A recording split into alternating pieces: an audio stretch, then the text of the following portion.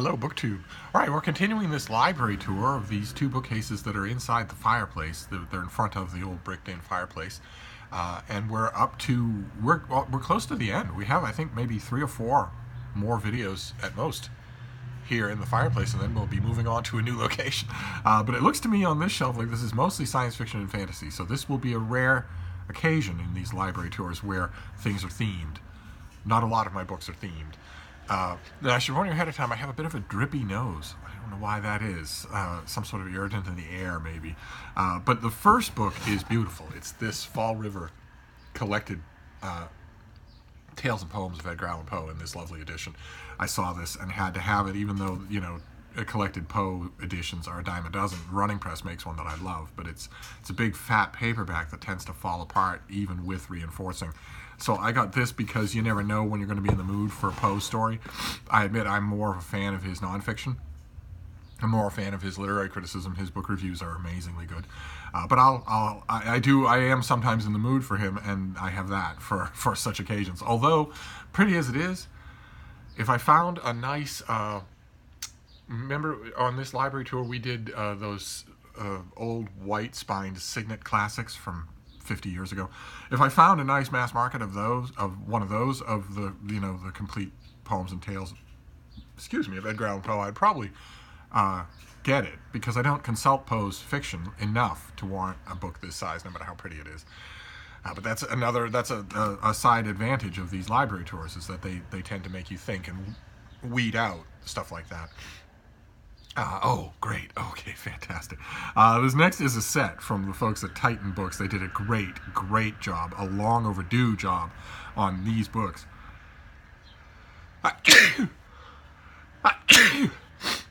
Some sort of allergic reaction, but it can't be the dust. Well, anyway, we'll shoulder through here. These are the Anno Dracula books of Kim Newman. All but one. Johnny Alucard is not here. And if I found Johnny Alucard in this edition, I would get it.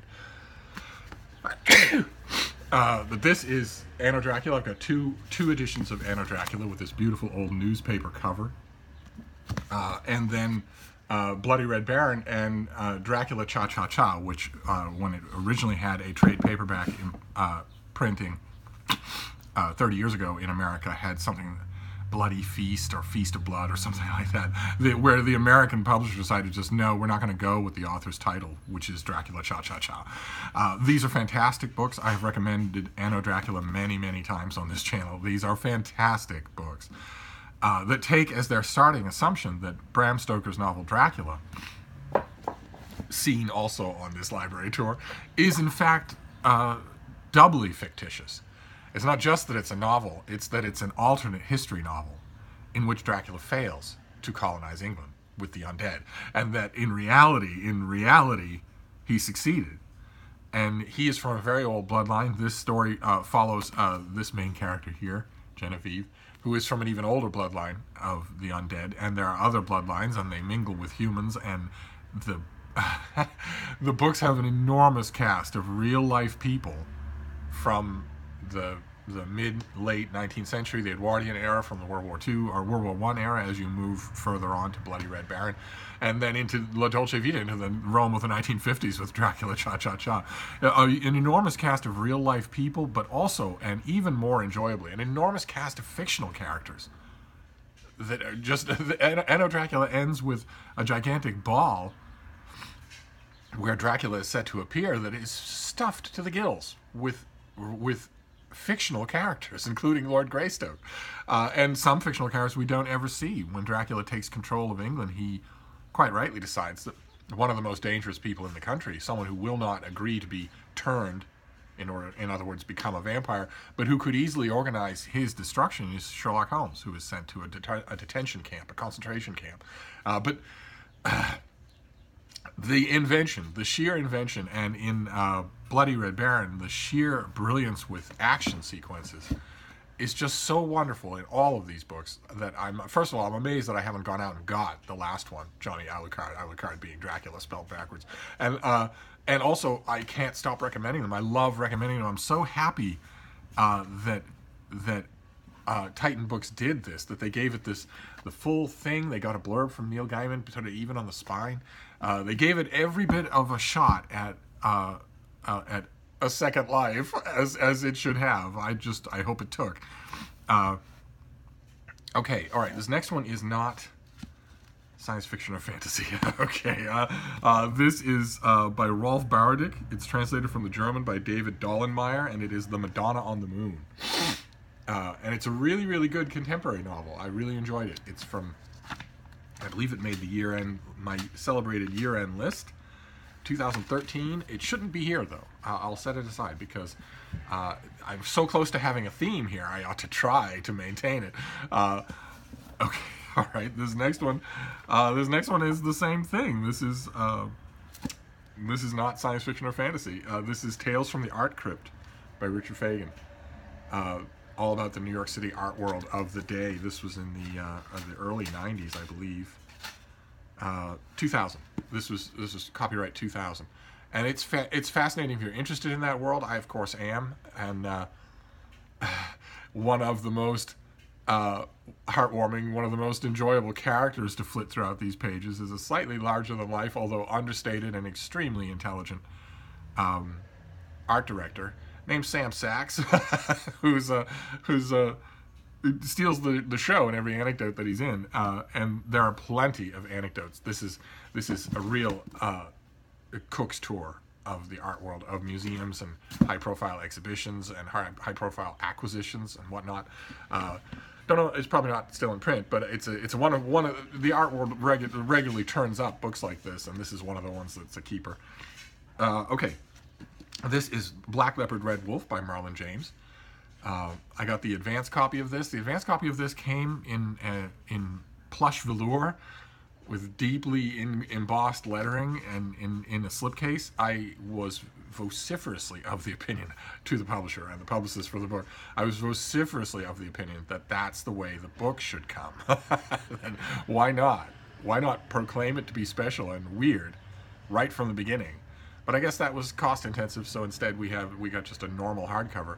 And I love my advance copy so much that when I got the normal hardcover finished copy, I wasn't all that in love with it. I am coming to love this book. I read it first and didn't know what to make of it. I read it again, and a lot more fell into place, and enough fell into place to make me think there might be yet more. But I wasn't in love with this hardcover, so I sent it to one of you almost immediately. I think I sent it out that same day, and just kept my advance copy. And then I was walking Frida the other day, and we came across one of those little free libraries, and this was in there. So I grabbed it. I can't seem to be without it. Okay, these next two are, I want to say these are science fiction book clubs. They're in horrible shape, but I'll take them. I'll take them because I don't know that I'll ever see them again. These are Princess of Mars by Edgar Rice Burroughs in hardcover, with a Frank Frazetta cover and I believe Frank Frazetta spot illustrations. No, I don't see them in this, but that Frank Frazetta cover there is John Carter and the incomparable Deja Thoris, and a dead Thark at his feet, and also the next two books in what clearly reads as a trilogy. The next two books are The Gods of Mars and The Warlord of Mars. Again, with a Frank Frazetta cover that extends. It's just the whole thing. This one does have spot illustrations, and I want to say, since these don't have any folderol on the back, I want to say that these are science fiction book club editions, but I'm not 100% sure. Mark at Richardson Reach would probably know, but I actually should set these aside and reinforce them, because those dust jackets they're a big part of the reason why you would have such a thing. And you've seen already on this library tour, just a shelf ago that I showed you. I have these in another set as well. And there are many, many other sets that they flooded the bookstore markets very briefly when the movie John Carter came into theaters. So there are tons of editions that you can get of these things. And A Princess of Mars and the next two books in the series, I love them. I absolutely love them. So I'm perfectly happy to have more than one set. In fact, with those, that makes three, because I have the trade paperback set that I showed you a few videos ago, and I have those. I don't have all the ones in that hardcover set. I used to, but I don't anymore. And I also have all of the mass market paperbacks with the Michael Whelan covers. So that's three sets at least. Okay, this next one is an anthology edited by David Hartwell. This is the science fiction century, but really, if you're in a used bookstore and you see any science fiction volume edited by David Hartwell, grab it, because he is another one of those. We saw Terry Carr last time. He's another one of those great editors. Just a great editor. And they're a rarity. They're thin on the ground. A great editor is not just someone who picks things you like. That's not an editor's job at all. And a great editor is someone who presents you not only with an anthology, but with a vision. So that when you enter his book, you enter a vision of his vision of a genre, not just picks and pans, that sort of thing. And great editors are rare in that regard. And when the nice luxury of a great editor like that is that you can unhesitatingly recommend anything they edit, because that vision is what gets them their work, and they don't ever abandon it. So I have the Science Fiction Century, but he also did a great volume called The Ascent of Wonder, another big science fiction anthology. If I have a Saw copy at the Brattle or elsewhere, I would grab it, because I don't have it. Okay, all right. This is a ratty hardcover copy of Chapter House Dune by Frank Herbert. He was writing this later on in life, so of course there's the startling author photo. That is not what most of us associate with Frank Herbert. But I love these later Dune books, Chapter House and Heretics of Dune and God Emperor of Dune. I love them. I think they're fantastic. I don't know why. I don't think I have any other in this form. So I don't know why I kept this one. Yes, I love the cover illustration, but that we saw on this library tour, I have all those new Ace paperbacks, and those are fine by me. So I don't know why I have this volume here, alone, just sitting here. Oh, but it's not the only Dune book. Look at this. This is an authorized guide to Dune. This is the Dune Encyclopedia, and it has just tons of stuff in it. I assumed that it has tons of stuff that you won't find in the books. Tons of trivia and, background information that you won't find in the books. And I assumed when I started DuneTube 2019, I'm doing DuneTube, we're doing a read-through of all of the classic Dune novels. I assumed that I'd be using this, that I'd be consulting it constantly. I haven't touched it. All that I need to know about those books is in the books. But it was fascinating to read. I think I have another copy somewhere. That I just thought it was so rare to see a second copy that I grabbed it. It is definitely, if you're a Dune fanatic, if you love the books, absolutely love that world, you have to have this book. Just go online and find a copy. You will lose hours in it. Okay, this next one is Anne Rice. This is The Mummy, or Ramses the Damned. And this is not part of the Vampire Chronicles. This is a story that she wrote about the 19th century craze of Egyptology and the rash of excavations being done in the Valley of Kings, and Mummy. She, instead of doing vampires, she chose another staple of the old Universal horror film industry and picked The Mummy, a mummy that comes alive. Only because she's Anne Rice, her mummy is sexy. and it's really well done. I really enjoyed it. It may be my favorite Anne Rice novel. I think I enjoyed it more than on a standalone, just as itself, than any of the vampire novels, and certainly more than anything else. I think it may be my favorite one. It has every element that I like, including those little flights of invention that she allows herself in almost every book, that aren't essential to the book at all, but that stick in your mind. In this book, that for me was the brief moment when the main character tries to teach Ramses the Damned how long he's been gone from the world, which is not just a matter of telling him a number of years. She also has to show him what those passages of time are like. I thought that little interval, it's only a couple of pages, I thought it was fascinating. Okay, this next one we've seen before. This is a second copy. This is Leonard Woolf's great book, The Essential Dracula, in which it is the text of Dracula, but it is footnoted all throughout. And the footnotes are not only extensive, but absolutely hilarious. They're great, and they're really smart. But Woolf isn't taking himself too seriously. He's not a ponderous annotator. So on every page, almost, a note will crack you up, because he's not overestimating the book. He's just lovingly annotating it. I think it's the best edition of Dracula that there is. And I have another copy of this, I think, in the little book room. This must just be out here because, again, you don't see it very often, so I probably just grabbed it. Okay, all right, this is by Morgan Llewellyn. a wonderful person and a really good author. She's the author of The Lion of Ireland, of course.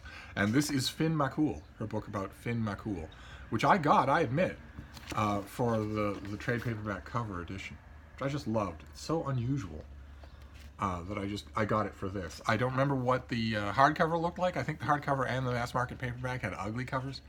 But I like this book. I think I like it just about as much as I like The Lion of Ireland.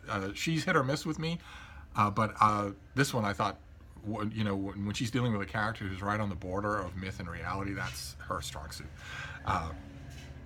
Okay, all right. This is another pair of doubles. This is the old who is this? Spectra. This is Bantam. Their omnibus of M. John Harrison's Viraconium books. This has Viraconium Knights, and what does this have in here?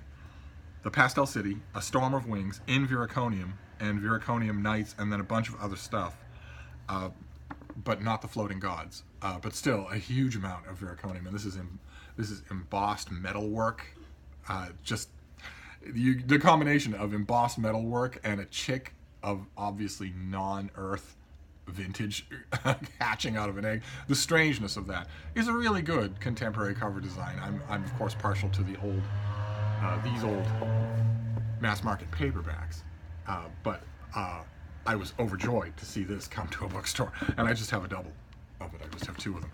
I was overjoyed to see it come to a bookstore because when I worked in a bookstore forever and ever, I developed regular customers, as you could probably imagine, and a lot of them would come to me and say, well, you know, I've been through your science fiction and fantasy section. Especially young people would come to me and say, I've been through it, and I've spent a lot of my free money on this, and I'm wondering what's not here. What great stuff isn't here? What great stuff will I not know about if I'm looking for it here? And Viraconium was always one of the first things I mentioned. So I was overjoyed when it came out in a trade paperback where I could just take people to it. Same thing with Jack Vance's Dying Earth. When that came out in a beautiful trade paperback, which I don't have, I was able to bring people to it and say, all right, well, you've heard me talk about this. Here it is. And here's another double. This is also a beautiful trade paperback. That's why I have it in this. This is Perdido Street Station by China Mieville. This is one of these is a little water warped. I maybe got it that way. But I love this as the decal edges and the French flaps. I just love the job that Del Rey did on this book. I love this edition, and I also love the book. I just think it's fantastic. And it owes a lot to M. John Harrison's Viraconium books. That's why I have them side by side on the shelf, because when you read one, you find yourself in the mood to read another. Oh, great. Okay, this is a trade paperback of Werner Vinge's Fire Upon the Deep. With an inset of the original mass market cover illustration. This is a great science fiction novel, one of the greatest science fiction novels of them all, and I wanted it in a trade paperback, a nicely made trade paperback, as opposed to the little squat hardcover or mass market that tended to fall apart on me. What I wouldn't give if I could see this for a bunch of other books as well, like for instance Startide Rising by David Brin with a little circular inset of the original cover illustration. What I wouldn't give to have that. I don't think right now that I have a copy of Startide Rising, because all that ever existed was the crappy little mass market paperback. I would love that if that were true. If that's a case where that exists and I've missed it, this is going to be an example where I'm going to want you to tell me that. Oh, God help us. What's this again? What is this doing here? We just saw this just the other day. All right, I'm not seeing it at the moment, but this is the movie version of The Maze Runner. Again, another copy of the movie version of The Maze Runner, which I certainly do not need. Okay, all right, that's odd. Well, that's it then. That is this next shelf, and with a couple of exceptions, it was mostly science fiction and fantasy. So that, let me see if I can organize things just a bit here.